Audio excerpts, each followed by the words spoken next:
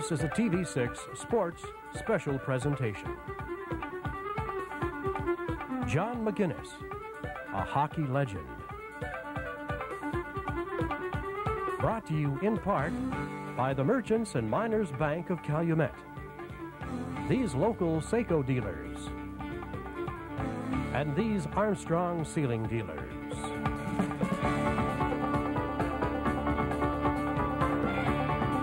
Tonight's host is Steve Violetta, and we will continue with the program after these commercial messages.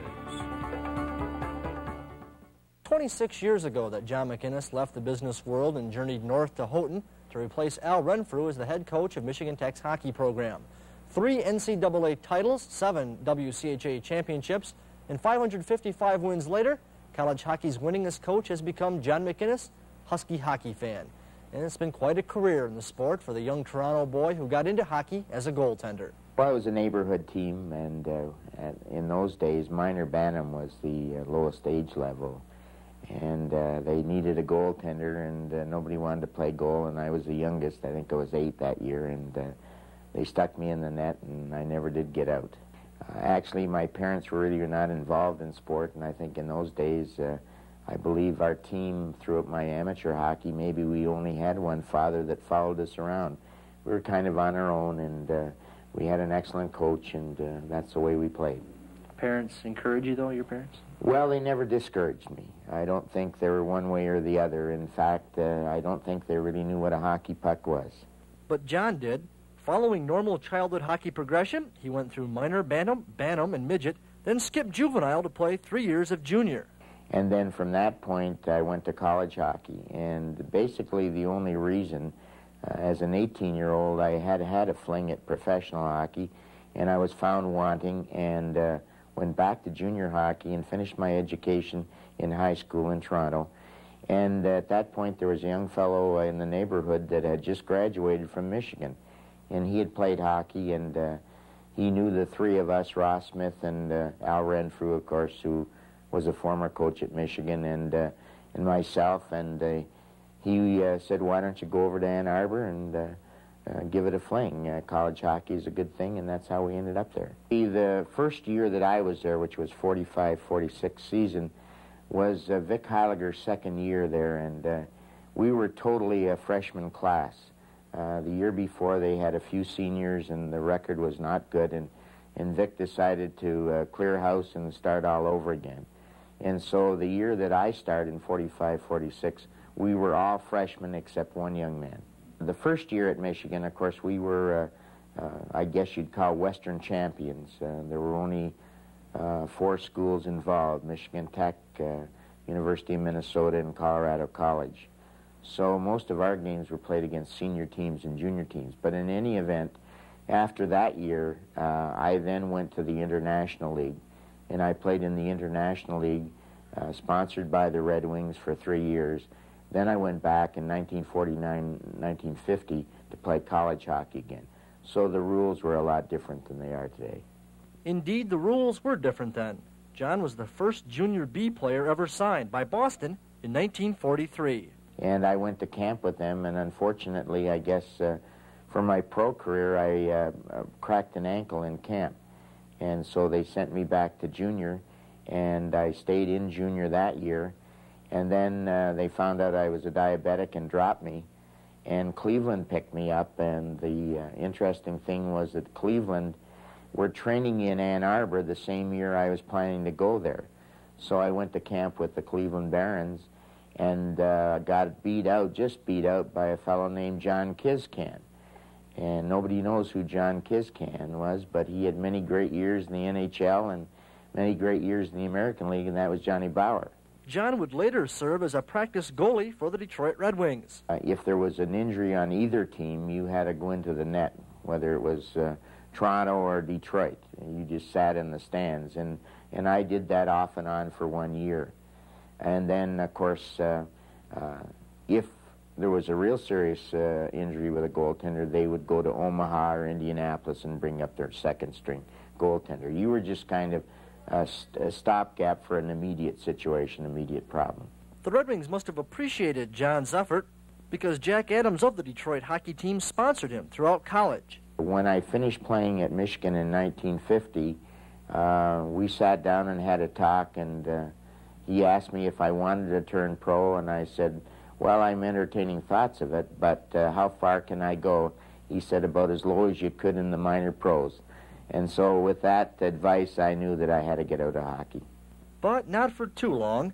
In 6 years, John was, among other things, the assistant pro manager for the Michigan Ice Rink and also a purchasing agent for the Kaiser Fraser Automobile Company. But he stayed close to hockey as the director of the junior program in Ann Arbor at this time. He now has had 2 trophies instituted in his name by the American Amateur Hockey Association.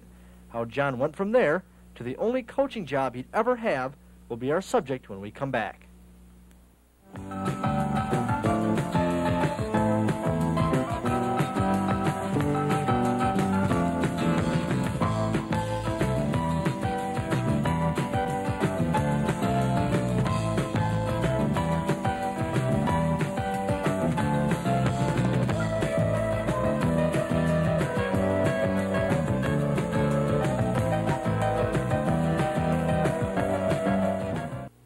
Childhood friend and college hockey teammate Al Renfrew recommended John for the job as the head coach at Tech when he left for North Dakota. And in those days, I guess that this was a place that you came to coach and get your experience and got out of. And I turned him down in June, and fortunately for my situation, they came back to me in August when they couldn't find anybody, and I accepted at that point, and that was the start of my coaching career. How have some of your coaching styles changed over the years? Oh, I hope I have adapted to the change in lifestyle and that. As I said, I'm a conservative person, and some things are tough to change, but I think if you're, you're going to continue, you have to appreciate the styles of the young men that you're coaching. And this is something that, reluctantly I've done, but I think I've been able to do it. And the thing that has, I guess, changed my profession a little bit that I feel is that the players that we've had in the last 5 years treat the game differently than the players for 20 years before that.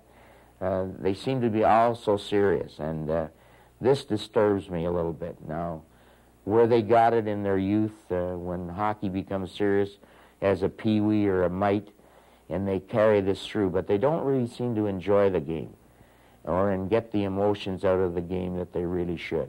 I think that John has been able to change over the 26 years. He's had to change not only the type of player that comes into his program, different backgrounds and different affluent type society that kids come from now, as opposed to when he first started. He has adjusted to those type of people, and in the same vein, he's adjusted to the new style of hockey and more diagrams and more technical, more of a technical game now, and he has adjusted to all of those things. Well, I think he's a lot more relaxed now, a lot more comfortable with his players. I think he's probably learned just as much from the guys that have played under him as we all have from him. I would say the main thing is he seems to be more relaxed, and he's still a disciplinarian and still comes down on you hard when you get out of line and that sort of stuff. And I think his main thing is that everybody that comes here ends up leaving as a man. More offensive mainly. When I compare hockey when I played here, we were very, very defensive. Now it's wide open, offensive type of game. And that's the type of game that's evolving nowadays, too. The impact of John MacInnes on college hockey is chronicled in the record books. But his impact on the 18 and 19-year-olds who come to Tech not only to play hockey, but also to grow into an adult cannot be measured. Former Olympic goaltender and current assistant coach, Jim Warden. It goes back to the 1974 playoffs when we were behind Michigan State going in the final playoff. We lost 8-6 the first game. It was right here. And I was a sophomore at the time, and I didn't know whether I was going to be playing in such a big situation, and he decided to put me in.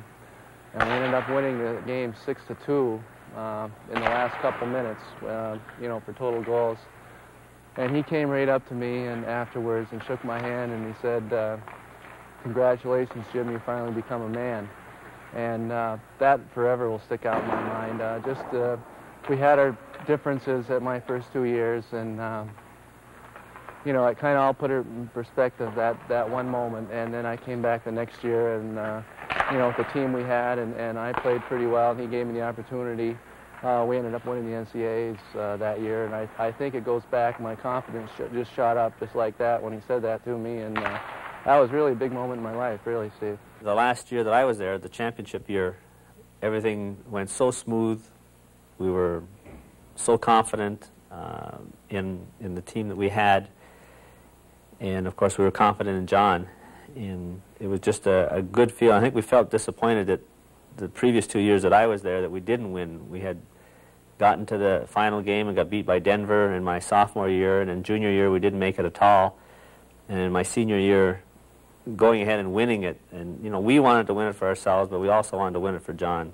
Which championship meant the most last time? You said the first one, just because it was the first one. Well, I think it still does. And of course, the last one was important because it had been 10 years from 65 to 75, and people and myself were beginning to doubt whether we could make it again, even though we had been to the NCAA quite a few times. What kept you at Tech for 26 years? I guess because I'm basically a conservative person, and my family liked it here, and I was proud of the university. I didn't feel bad about going out and selling a young man to come here and getting an education. The fact that a lot of schools, hockey is not the #1 sport, and it is here, and I guess just the general area. I was satisfied to be at Tech and to start and end my career here. Did you ever seriously think about either another pro or a college offer? Oh, yes. Yes. As far as the pros, I don't think that we got down to a one-on-one situation. I was considered several times. But fortunately, I had several players in the pros. One was Al Carlander, and he just told me not to go near it. And, of course, sensing it from a viewpoint away from the game, I did really not want anything where I could not dictate my own situation, where somebody else was going to call the shots.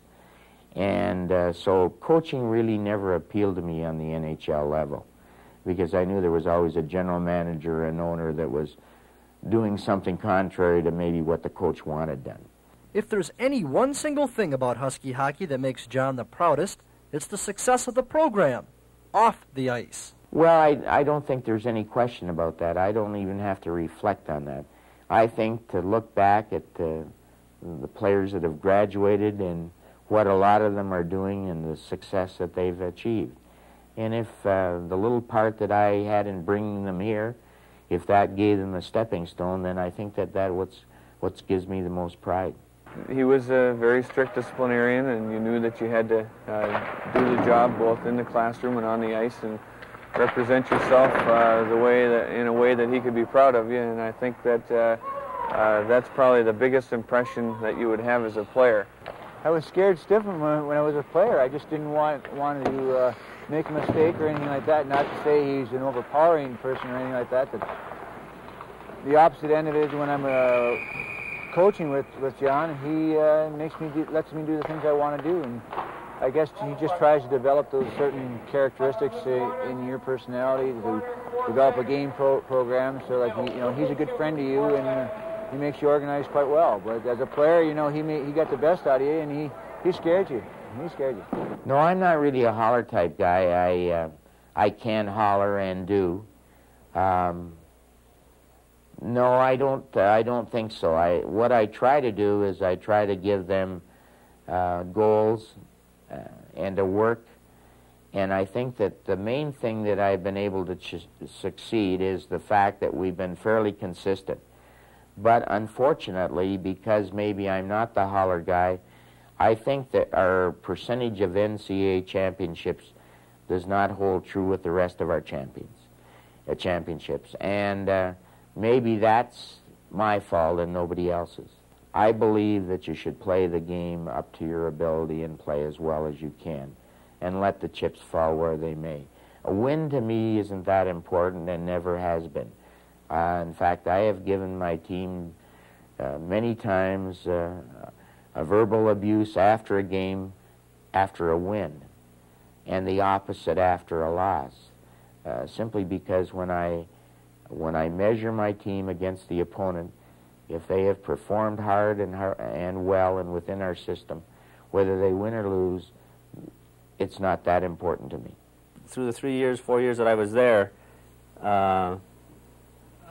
you know, try to make a big deal out of any one game, and I like that. I didn't think that we should play any special, any different in a final game for the NCAA than we did the first game of the season on the road or at home, whatever. When it comes to all this publicity stuff, college hockey's winningest coach claims he's actually shy, like when all the hoopla was going down as John approached the all-time win record of 502. I think the thing that I was sick and tired of it at that time, because I think we went maybe 2 or 3 weeks where I could have broken the record, and that's all that was written about the team, and that was very unfair to the team. So I was just praying that it was going to happen that night, not for my sake, but just to get the people off our backs. John MacInnes has coached his last Michigan Tech hockey game. A new coach was named yesterday. John will remain at the university as a physical education professor. Life after hockey for him, and the future of the program itself, when we return.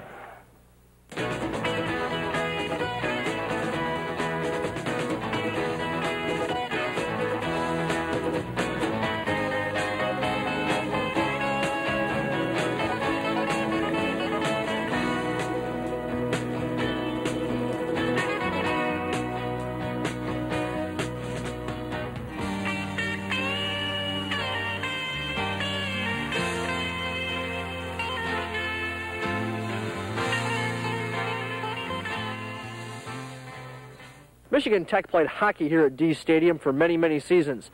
After the move to the new Student Ice Center, many things have changed, most notably the fans. Well, I think you had to be more dedicated to be a fan in Dee Stadium. And, of course, that gave us quite a few wins over the years. Every home rink was different, and there was a great advantage to that. So the schools in those days, or the teams in those days, had much better records at home than they did on the road, because they was usually a goal down when they went into another rink to start with. And of course, with the modern arena, there's a great deal of similarity. And we went from, let's say, 1,800 or 1,900 fans to 3,200 fans. And it became more of a, I think, a social event. You still had your nucleus of great hockey fans who had great enjoyment out of the game and were great followers. But then you had a lot of people that got seats because it was the thing to do. Now, we still have good fans, but it's not the crazy fans that you had in the old days. I can remember rubber boots being thrown on the rink and dead fish and rotten fish. And, you know, you could write a book what happened down in Dee Stadium, which everything, at the new rink, it's almost the same game in and game out. There is one important thing that will not be the same, though, next season. John MacInnes will not be coaching the Hockey Huskies. Some say Tech hockey will never be the same. Former All-American and current Marquette High coach Jerry Sullivan. It's always going to be Tech, and I think you're going to have the fans there behind them, the band, the hometown people, and I think the act that's going to follow will probably be very close to, hopefully, to John. Well, you know, you can't replace the individual, and I think that was the one particular item is John. You know, his alums, his graduates, you know, were very close to him, and you'd never be able to replace that. You know, myself or the successor, whoever it may be, should be able to converse with those people and carry on a tradition, but it will not be the same thing. Well, that's a tough question. I'd like to think that if whoever succeeds him, if it stays within the family, in other words, Jim Nargang or Herb Boxer or whoever else might end up being the coach, I don't think it'll change that much, because pretty much he had the same effect on all of us, making us mature, like you said before, being more on the conservative side as far as being a gentleman and that. I don't think the overall attitude as far as hockey will change too much. Obviously, the dominant force of his personality is going to be missing. But I think overall that we should be all right. It's going to be a tough act to follow, obviously, but his shadow will always be there, and I think it's going to be for the benefit of everybody. John's leaving signifies the end of an era. I think that that the people who have always supported Tech hockey will always support Tech hockey as long as it's maintained at the standard that John has set. And certainly things will never be the same because the person that takes over will not be a John MacInnes. He will be the person that he is, and I think that if he puts any extra pressure on himself to fill those footsteps, then he will be starting off in a hole to begin with. It'll be different in that I won't be behind the bench, and I was there for 26 years. But that's the only comparison. I think that you have to look to the young man that's going to come in here and get behind him. He's going to have some great new ideas, and I don't think they'll flip-flop the program completely, but we need some new ideas coming in. And we're coming into a completely different era. I was very fortunate that funding was there when I was a hockey coach. Funding is going to be tough in the next 10 years for all athletics. And I'm not talking about the University of Michigan or Michigan State, but all college athletics are going to have a tough time. History will show John MacInnes' last team finished this season with a mark of 23 wins, 14 losses, and 3 ties. But the idea of losing him as coach is very heartbreaking for some.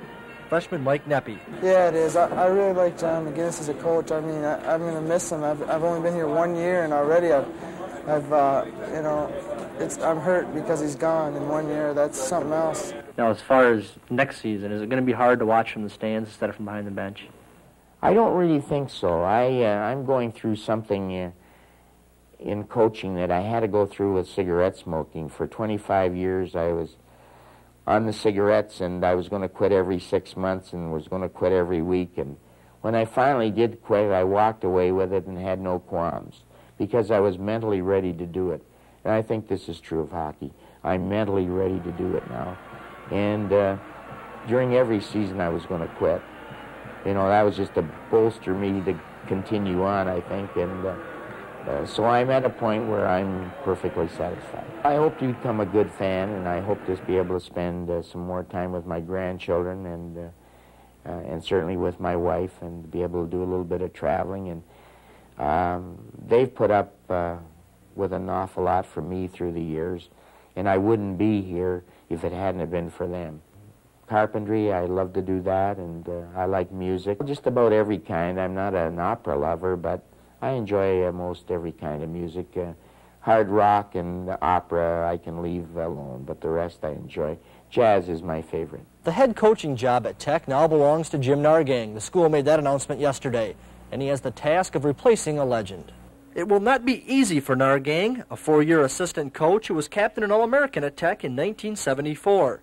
Replacing someone like John MacInnes is like following Oklahoma or South Pacific on Broadway.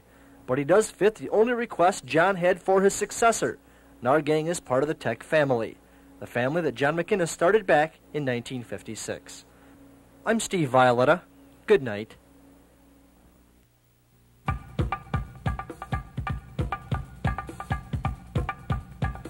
John MacInnes, a hockey legend, has been brought to you in part by the Merchants and Miners Bank of Calumet, these local Seiko dealers, and these Armstrong Ceiling dealers.